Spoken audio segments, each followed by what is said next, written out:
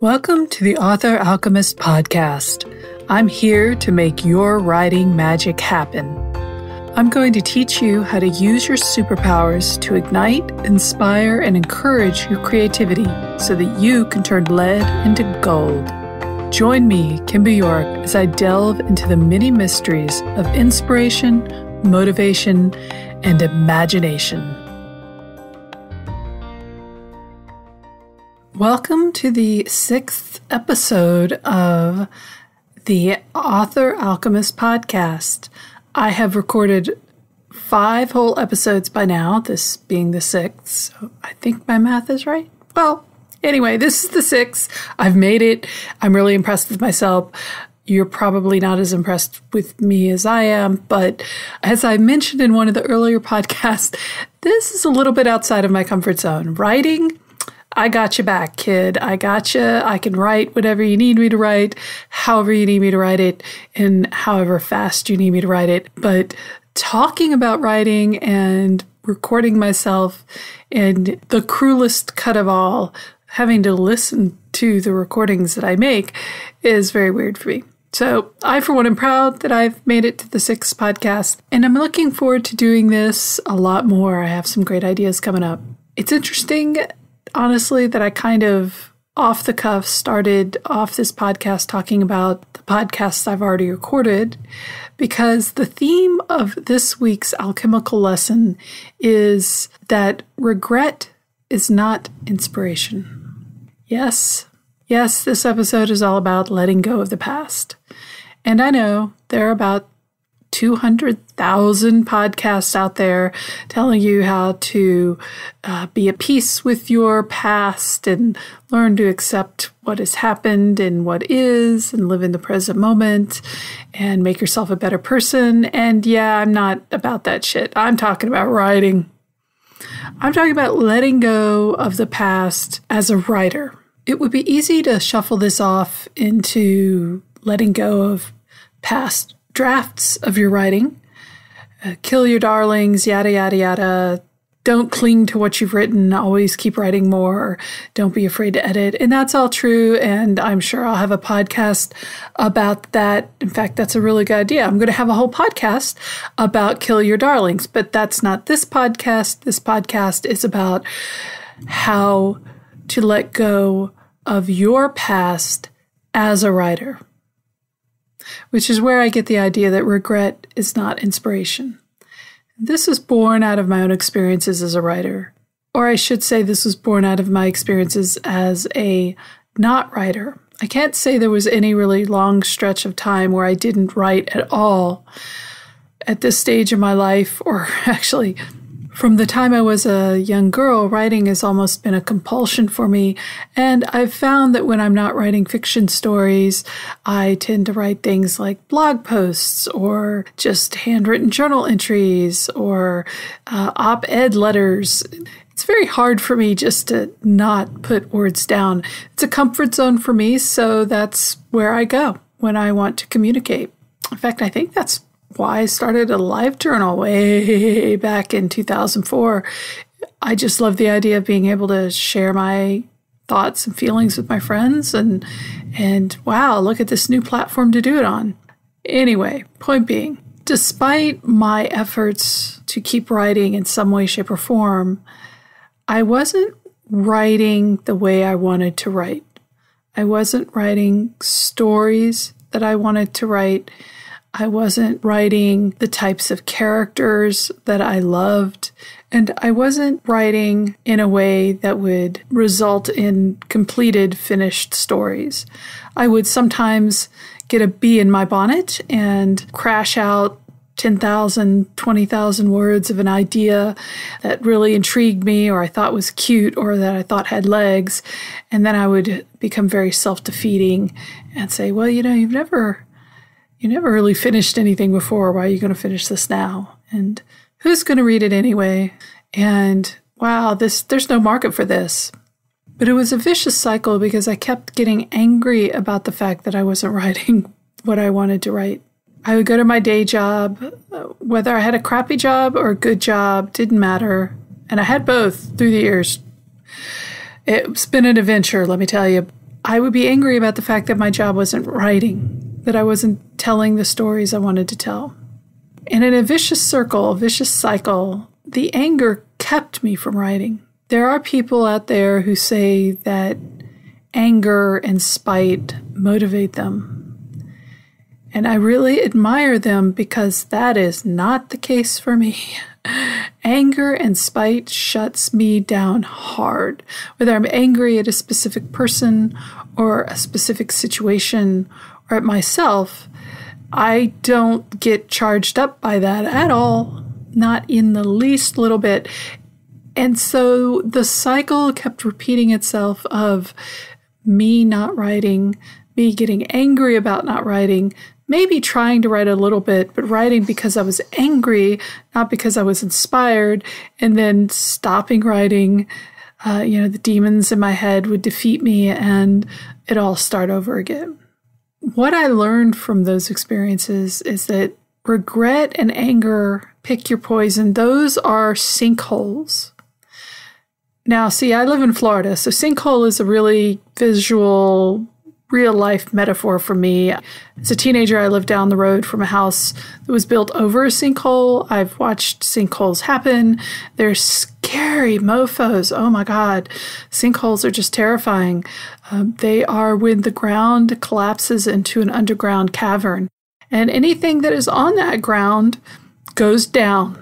If you're very lucky and you're near that collapse or on the edge of it, you manage to get out alive, but that's not always the case. Unfortunately, it's very true. Some people have actually died when sinkholes happened out of nowhere here in Florida. So for me, that is it thunder? And you can tell I'm in Florida. I don't know if you can hear the thunder, but it's totally thundering right now.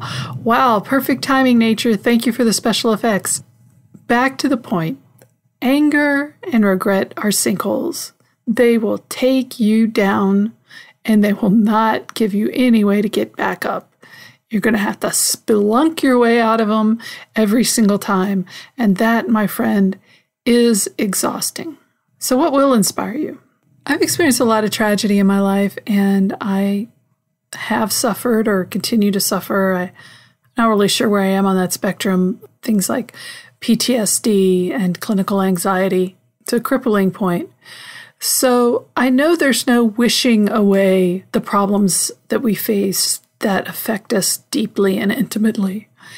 If you didn't write because you were in a bad relationship, you can't go back and make that experience have never happened. And you can't make your feelings about it just go away. But what you can do is be kind to yourself. Forgive yourself for things that were mistakes or bad judgments on your part. Be kind to yourself about situations that you didn't have control over, but you found yourself in, and allow yourself to heal from that. Holding on to the anger you feel about the stories you haven't written, just as with any other aspect of your life, will sink you down into that sinkhole of misery and regret and will not result in more stories. It will certainly not result in better stories. Remember that the theme of my creativity coaching is write what you love to read. And to do that, you have to love what you're writing, because how are you going to write what you love to read if you don't love what you're writing? And you can't do that if you're mired in the anger and the frustration of the past. I am very wary of the word hope. To me, it's too closely aligned to wishful thinking. I prefer the word intention. So one way you might focus on creating new opportunities and new stories rather than focusing on the missed opportunities of stories you never wrote is to think of your intentions to write and what you intend to create and how you'll make that happen. There is a school of thought that says everything happened the way it was supposed to happen, and it meant to happen that way. I'm going to go against the grain a little bit. While I understand that a lot of people gain spiritual peace and a sense of comfort from that thought, to me, that's pretty much meaningless. The past is the past, whether it meant to happen that way or not. Certainly, sorry, you're never going to convince me that the deaths of my parents was meant to happen, that they died so I could be a better person. I know that's a little deep and heavy to talk about in a podcast like this, but I want to tell you that sometimes it's okay to believe that shit happens and there was no reason for it. But either way, whether you feel that it happened for a reason or whether you feel that it was just cruel and unjust twist of fate of the universe, you're going to have to let it go, and you're going to have to create your own meaning out of it. This is how stories happen. We're writers. We are masters of the creative art of creating reality.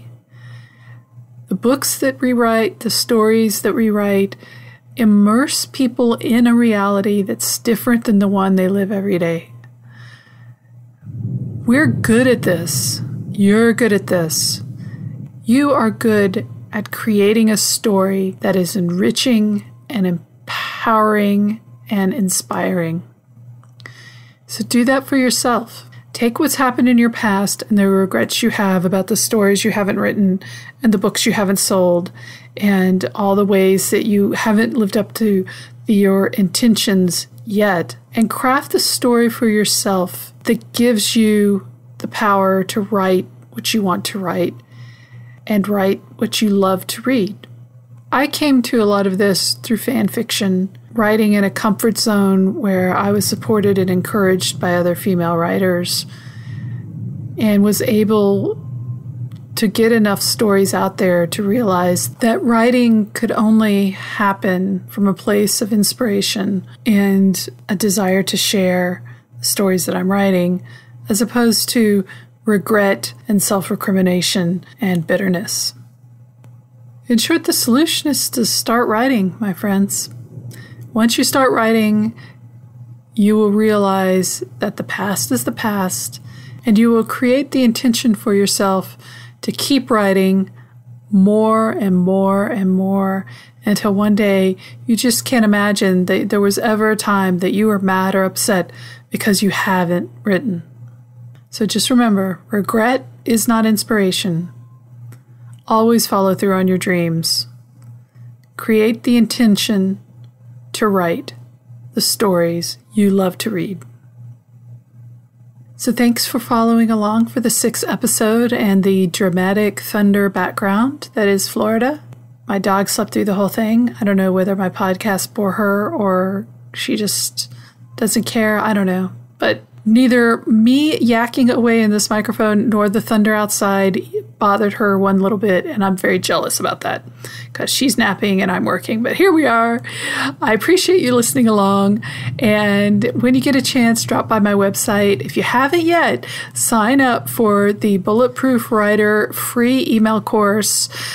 It is designed to help writers get off their duffs and start writing and creating stories and live as a writer in their own lives. I love it. I think it's really helpful. I hope it is for you too. I'd love to get your feedback on it. So please definitely stop by my website and sign up for that. Remember, it's free.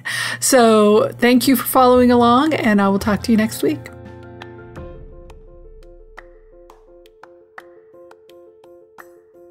Thank you for listening to the Author Alchemist podcast.